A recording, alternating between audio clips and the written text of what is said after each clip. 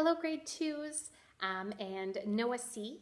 We are going to continue where we left off last week. Now, if you remember, we started Unit 5 and we had 3 pictures that we cut out and we put them in order to tell a story. Okay, so I want you to grab your first page where our bird, or I named my bird Betty, is building the nest. Okay, so grab that first page where you put your keyword outline. I'm just going to grab it here. So this would be the first page, and you had glued your picture in, and we've made our keyword outline.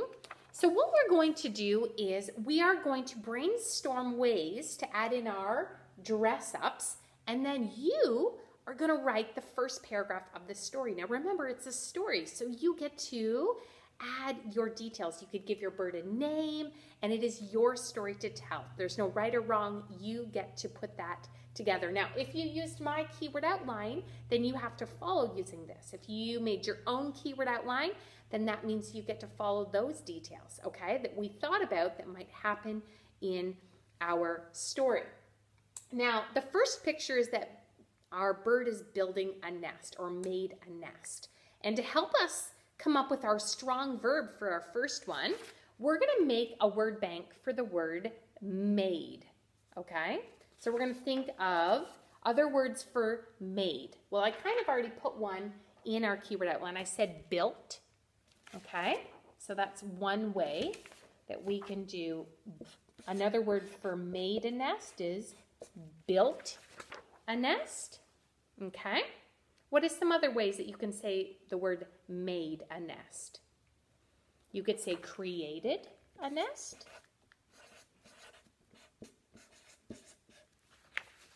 Okay, created a nest.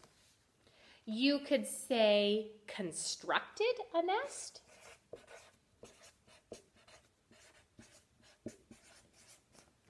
So Betty constructed a nest.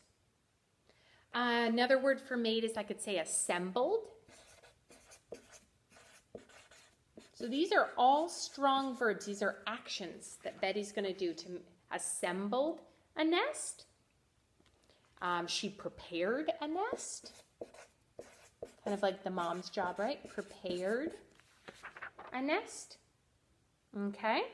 We could say formed a nest. Maybe you've thought of another word for made a nest. Okay?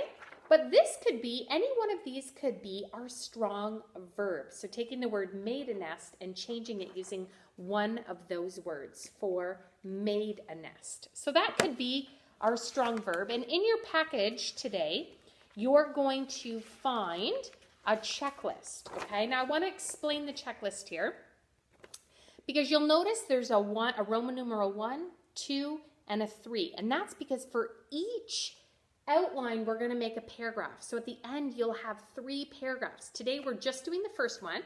So on our checklist, you have to have each of our dress-ups in each paragraph. So we're going to do all the dress-ups today in our first paragraph. So as you go through your checklist, you will know for the Roman numeral 1, that's for our first paragraph, then our second, and our third. And up here, we'll have the topic sentences because you need to have a topic for each of our paragraphs. Okay, so each box is for each paragraph, and each keyword outline is going to make a paragraph. Okay, so we're going to end up with 3 at the end. Today, we're going to focus on this one.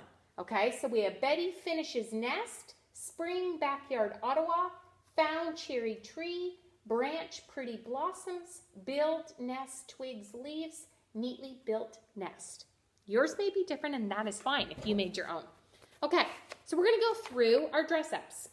LY adverb. Okay, so we can talk about how did the bird build the nest? Well, I actually had one down here. I said neatly. Maybe you say Betty quickly made the nest. Okay, so you want to think of our L cleverly. Okay, quietly. However you want to describe. Who, which. I could say Betty, who was a blue jay, built a nest. Right? Maybe I wanted to say what kind of bird she is. Strong verb, we already talked about. We're going to use any of these words. Find another word for the word made. a nest. And that can be your strong verb, however you want to say. Built, constructed a nest. Okay? Because clause. I'm going to say Betty built her nest on the branch because there were pretty blossoms. So she's going to build on the cherry tree because there was pretty blossoms. So because. Quality adjective. Well, I'm going to describe the blossoms. Maybe they're beautiful. I'm just looking up on our wall. Maybe they are fancy. Maybe they are stunning blossoms. Describe the blossoms or describe the cherry tree. Okay?